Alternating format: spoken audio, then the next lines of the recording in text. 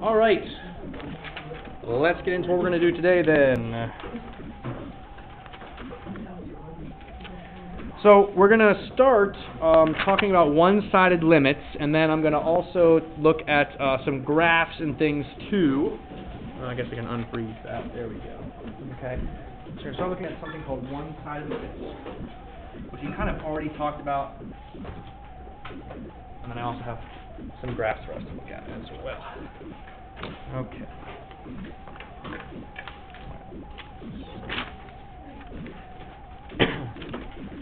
Okay, get into that in just a second. Here we go. There we go.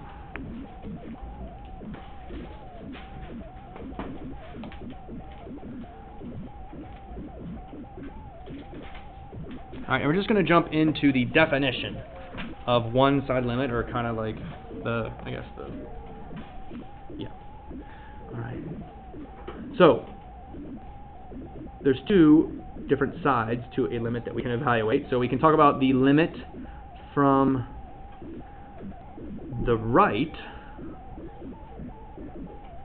Okay, so I'll put that in quotes. The limit from the right in English. And that means that x approaches c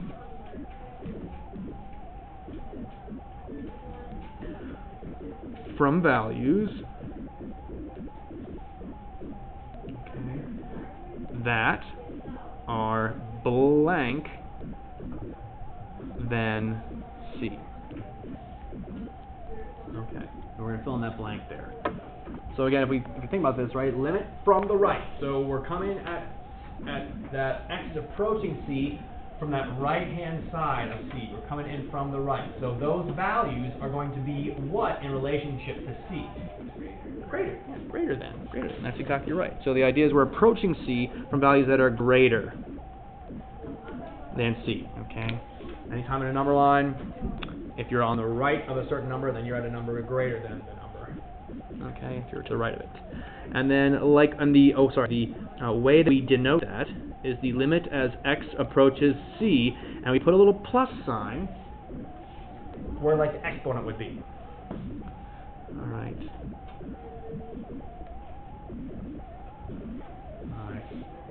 So it looks like that. All right. Remember, c again is just like the generic number that we like approach in any particular limit. Okay, well that means approaching c from the right, the limit from the right. And then likewise, we can have a limit from the left. Okay, and that means that x approaches c from values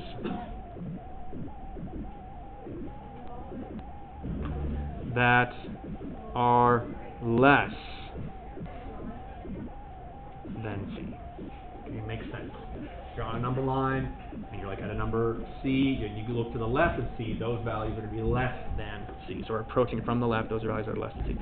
And then here you might be able to guess, right, that it's going to be the limit as x approaches c, and then instead of a plus sign in the exponent, we're going to put a little negative sign. All right. And the unfortunate thing about the way that we denote this limit, so people for the one-sided limit here with from the right, people don't get that confused very much. But the one-sided limit from the left confuses people because they see that negative sign and they immediately think that c is just negative c, like we're approaching, x is approaching negative c. So be very careful here. Be very careful, okay? Be careful about where that negative sign is. Don't make the mistake of thinking this is x approaching negative c. It's x approaching c from the left. Okay, so watch where that negative sign is. Don't just glance over it and get it wrong then because you weren't paying attention. Okay. So let's just jump in and just evaluate some limits here.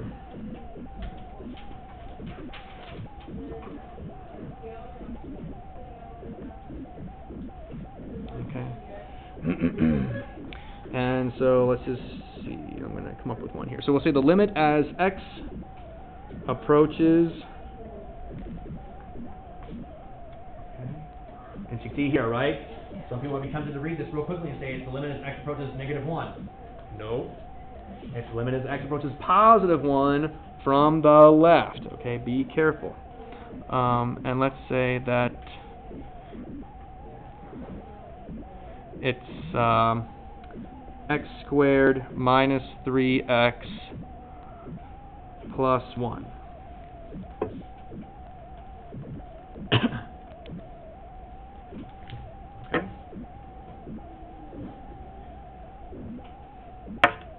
And so we haven't yet evaluated a limit from one side or from left side or the right side, right? I told you what, like, how it's denoted, but it's like, how do we actually evaluate it? Well, one way we can do it is using our graphing calculators, right? Like, kind of numerically here. So if I go to my graphing calculator, I already have the x squared minus 3x plus 1 typed into my graphing calculator.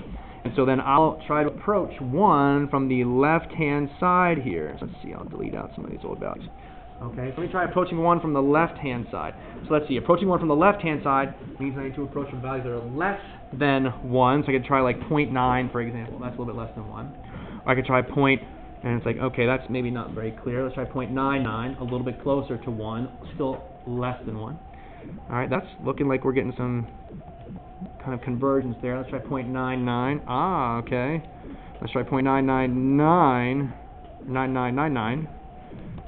And let's just try a bunch of 9s. And let's just try 1. Okay, and in fact, the calculator at this point, me typing all those 0.9s in, it just says it's 1. And if I go over here, it just says it's negative 1. When really it's rounding, right? We can see that the calculator value actually is negative 0.99999, but it just displays negative 1. And then finally, when I actually type in 1, it just gives me negative 1. And so we can say here that the limit is negative 1. Okay?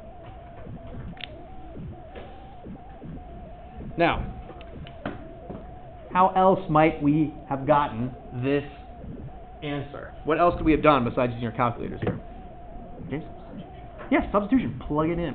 Okay? Just like when we evaluate a normal, not left-hand or right-hand limit, just a normal limit, okay, we can try direct substitution, and it works for these nice continuous functions, right? This thing's a parabola. There's no like jumps, holes, or gaps or anything like that we have to worry about. And so the limit will be the same as it is plugging it in, finding that function value. Okay. So yeah, you can just do direct substitution here. So likewise, if we do this same problem, but now if we approach 1 from the right, and we'll just do the same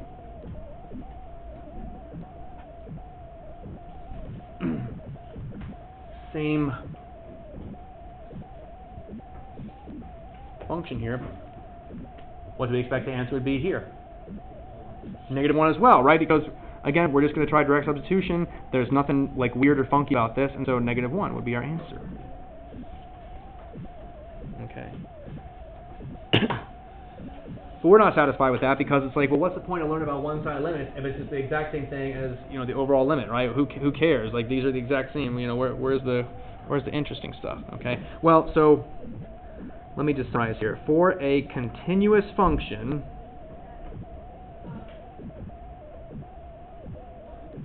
okay, use direct substitution. Okay, there's not a whole lot of like weird stuff going on with this function, so we can just direct substitute. All right, but let me try another function here. Let's come up with something different. Let's say we got a function f of x, and it is equal to x squared minus 5 for x values less than 1. Oh, sorry, not less than 1. Let's say less than 3. And let's say it's equal to 2x plus 5 for x values greater than or equal to 3. Okay, so a nice little piecewise function there, right? We love these things. Is it the same limit? Right, we haven't gotten to that problem yet. I'm just establishing the function, sorry. So then let's do the limit now as x approaches 3 from the left of f of x. Okay.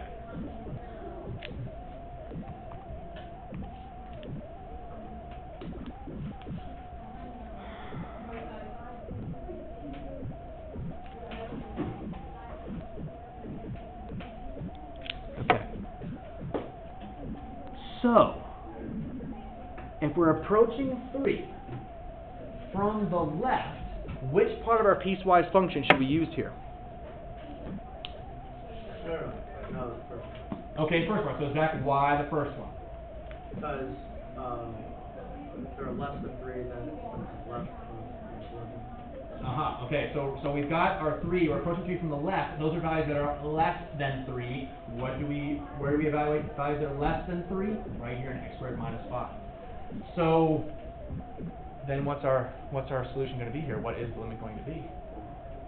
4. Yeah. So we're going to use this top piece and we're going to evaluate it by plugging in 3. Okay, we're going to plug in that 3.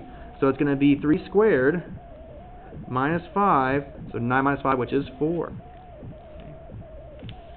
Some of you might be thinking, but Mr. Whitmire, we can't plug in 3 because this is not true when x is 3. This part is true when x equals 3. Why did you plug a 3 in here? It's because we are evaluating a limit.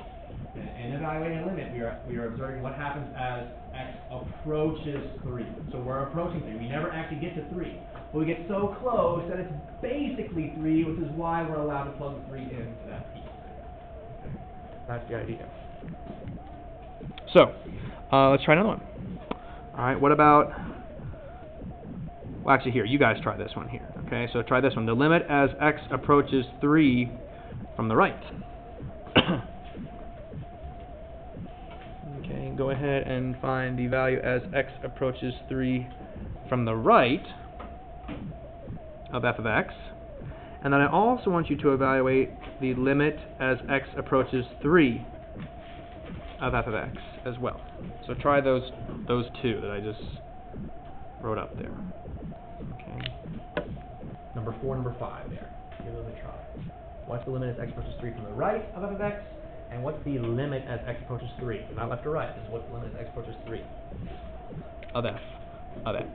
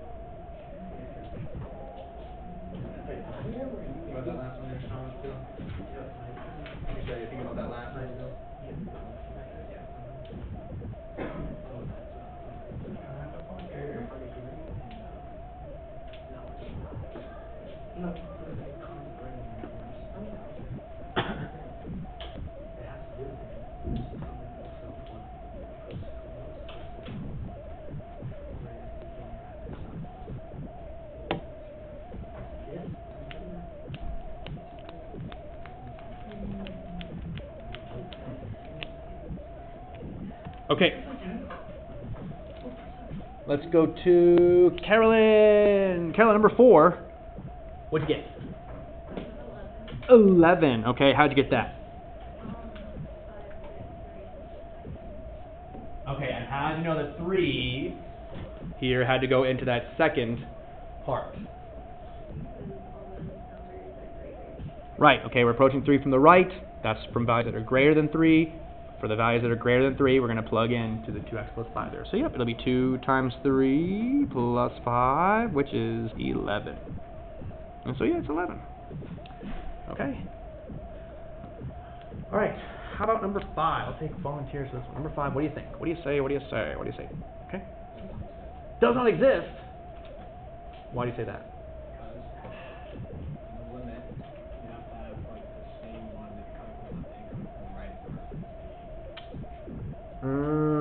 So 3 from the left is 4, 3 from the right is 11.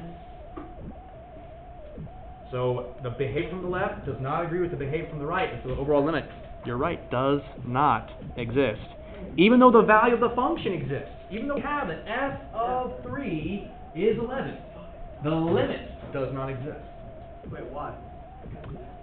Because the behavior, as we approach from the left and as we approach from the right, disagree. Remember, the limit is not concerned necessarily with the value of the function at the point 3. It's what's happening as you approach. The left hand approaches 4. The right hand approaches 11. How do you choose between 4 or 11? You can't. They're two different numbers, and so the limit does not exist. Okay? That's the idea. Okay? The function exists, but the limit does not exist. This one right here? Yes. The limit as x approaches 1 overall would be negative 1. What's the difference here, Bryn? In this one, this function is nice and smooth and continuous, right? This one, it's going to have a jump. And where does it have the jump? At x equals 3. It's going to jump from here to here. They're not connected. They're separate from each other. If you were to graph this, these two pieces would be disconnected at 3. Maybe a jump or something like that. There is a way possible to write piecewise functions where they join up, right, and stuff like that. But in this case, it's not. So we'll look at it on this. All right. Very good. Very good. All right. Let's take a look here. I don't want to make sure we make this too hard, but okay. The limit as x approaches 5 of f of x. How do we evaluate this one? The limit as x approaches 5 of f of x. James? Use the second part of piecewise function because 5 is greater than 3. Exactly right. Yeah. So don't get thrown off. Okay. We don't always evaluate here where it switches. Sometimes we'll evaluate within a part. So for example, the limit as x approaches 5. 5 is greater than or equal to 3, and including values both to the left of 5 and to the right of 5, they're going to be greater than or equal to 3. And so we're going to evaluate it right in here, and you can just do a direct substitution. 2 times 5 plus 5, which is going to be then 15. So that's no problem. Same thing if I also wanted to evaluate the limit as x approaches negative 5. Okay, which piece of our piecewise function would we evaluate that in? Yeah, we evaluate it in the other piece, right? That other piece there. Okay, so it would go in the x squared minus 5. So it would be negative 5 squared minus 5, which would then be just 20. Okay? Very good. All right, now I have graphs around. There they are. Okay, so let me pass out some graphs here that we're now going to look at.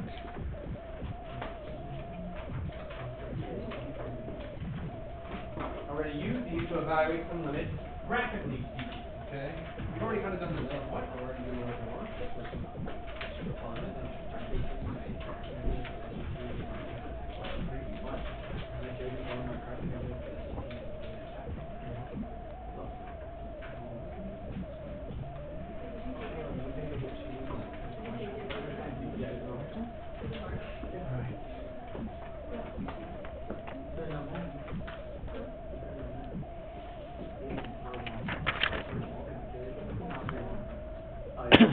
Okay,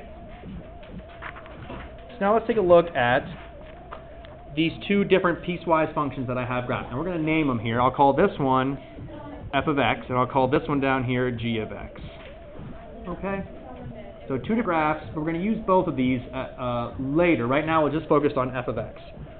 Okay, but f of x is everything you see here, right? This little dot up here, this little line down here, you can assume, right, that there's an arrow there and an arrow here. And I think we're counting by ones. You can barely see it, but it is counting by ones here.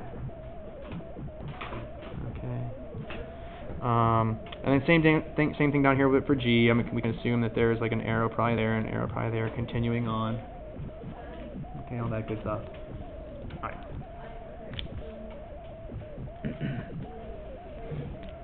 So now let's just, again, get some practice in with like using graphs to, identify limits and evaluate limits. And we'll do some one-sided limits here. All right, so number one, let's do the limit as x approaches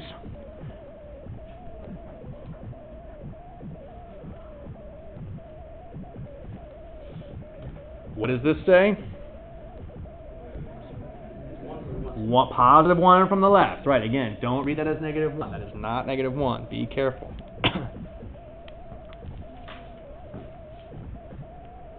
Okay. So let's look here, right? Okay, so we want to approach, x is approaching 1 from the left. So here's my x value of 1. If I look at my graph here, I've got some kind of interesting stuff going on here. I have a jump. All right, but we're approaching 1 from the left. That means from values that are less than 1. Well, if I go to the left of 1, it's this part of my graph. And as I come in closer and closer and closer to 1 from the left, what's the y value that I'm approaching here? -2. Okay, it's all -2 because that's all constant there. So the answer is -2. Okay. Well, of course, the limit as x approaches 1 then from the right. We're going to do that one as well. Okay, again, I'm going to locate, there's 1 on my x-axis. Here's my graph right around that 1, but again, we're approaching 1 from the right. That means I need to come in from values, or come in from the right of 1, values that are greater than 1. So this piece of the graph right in here. Okay? And as I approach 1 from the right, what's the y value that we're approaching here? -1. Yep, you got it. Okay. The y value that we approach as our x values approach 1 from the right is -1.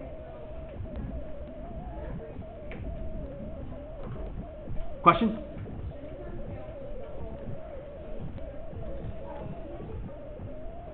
Are you okay, Brandon?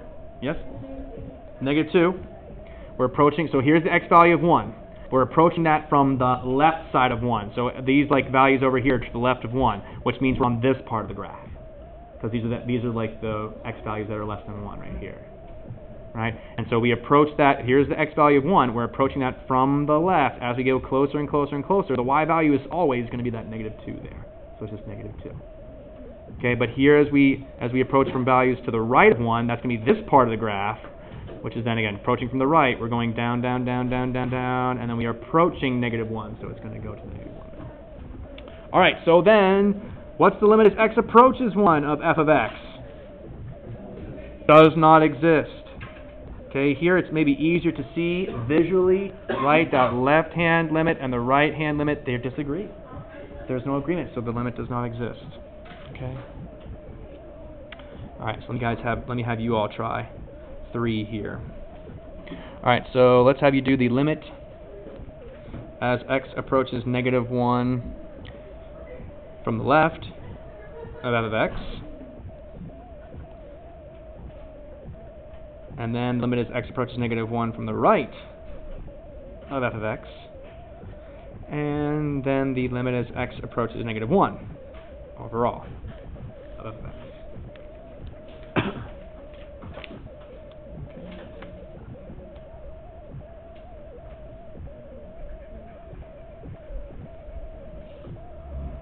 Let's try those 3. -1 from the left, -1 from the right, and just overall negative.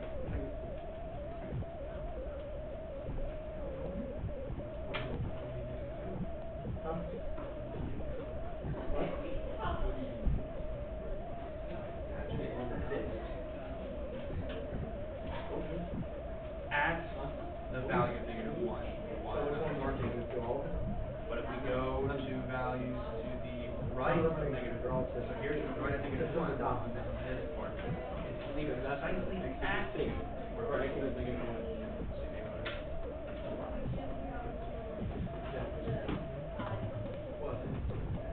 Yes.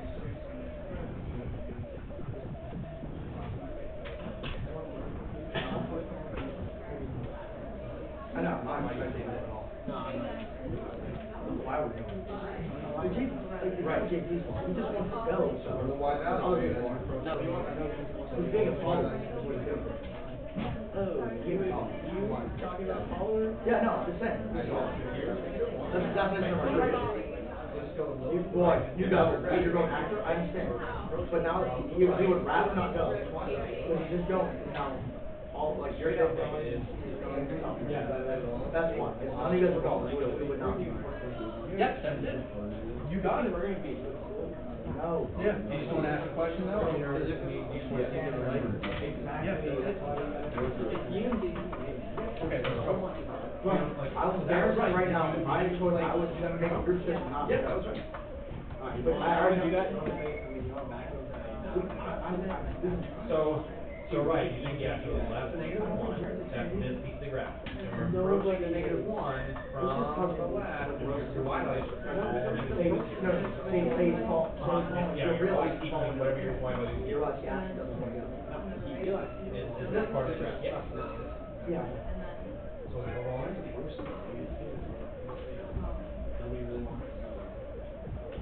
The left hand and the right hand agree. So the overall limit is also left and right hand. Okay. I see that. Okay. Okay. All right. Let's take a look here. Okay. These limits, okay, are all -2. The limits are all -2. Okay. I saw some positive 2's in there, but be careful. Okay. Let me ask one more question of you here. What is f of -1? 2. Okay. F evaluated precisely at -1 is 2. But that's the only thing there. If you approach -1, if your x values are approaching -1 from the left, here, I have to do it on the screen. If the x values are approaching -1 from the left, all these y values are -2. They're not even changing, right? From the right, all these y values are -2. Again, they're not changing. And since the left hand and the right hand limit are in agreement, then the overall limit is also going to be -2. The only place where it equals 2 is precisely -1. Precisely this one point, right there. Okay, precisely.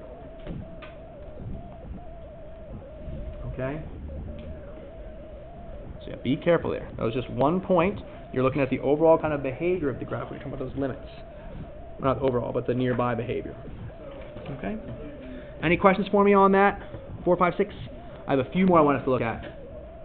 And by a few more, I mean 3 more. 3 more I want us to look at. Okay? So, this one's now going to incorporate f and g.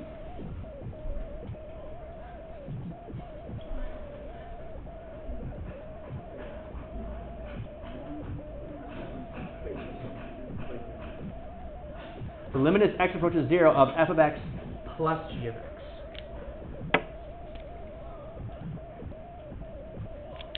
The limit as x approaches 0 of f of x plus g of x. Any ideas about how we should go about trying to solve this? So, Caleb, sorry, we're moving on to this here, number 8. So we're combining now together f and g of x here. We're going to limit as x approaches 0 of f of x plus g of x. So Shelby, what do you say?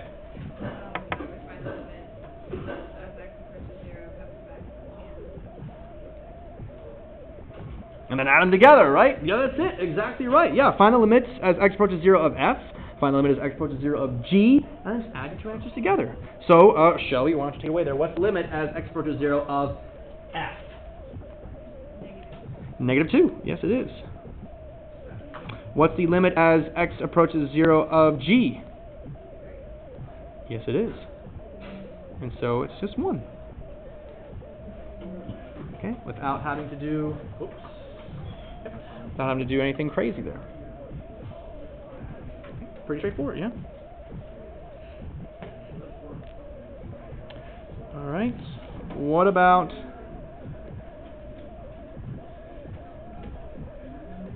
the limit as x approaches 1 from the right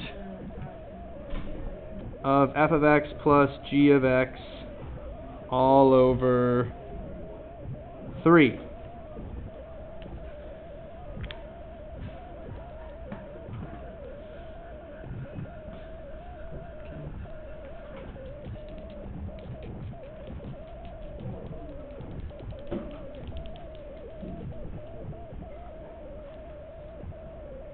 How can we go about doing this one? What do you say? Say again, sorry? Yeah, add them together, divide by 3, right? So what is the limit, Zach, as x approaches 1 from the right of f?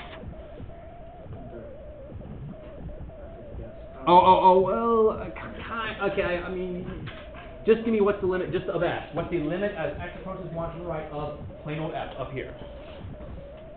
What's the limit as x approaches 1 from the right of f? -1. -1, right? As we approach 1 from the right, we're approaching y value of -1. So this is going to equal -1 plus, and what's the value of g as we approach 1 from the right? 1, right? There's 1 from the right. It's going to go down here towards that positive 1. So over 3, right, but then it's still 0. Yep. Very good. All right, last one. And I'll get you guys started on your assignment. The limit as x approaches -1 of g of f of x.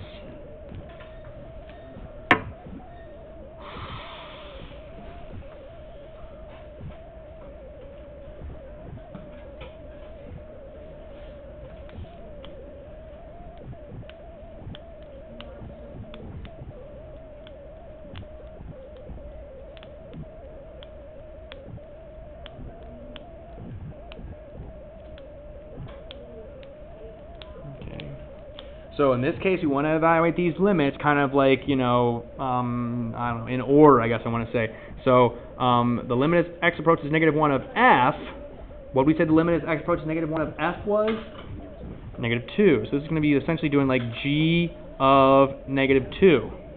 And what's g of -2? Well, we might have to kind of like estimate that one, right? What is g of -2 going to be? About what? Yeah, about -1. We can say about -1. So, yep. There it is. Okay. Questions on any of that? All right. Let me get you guys started on your assignment then.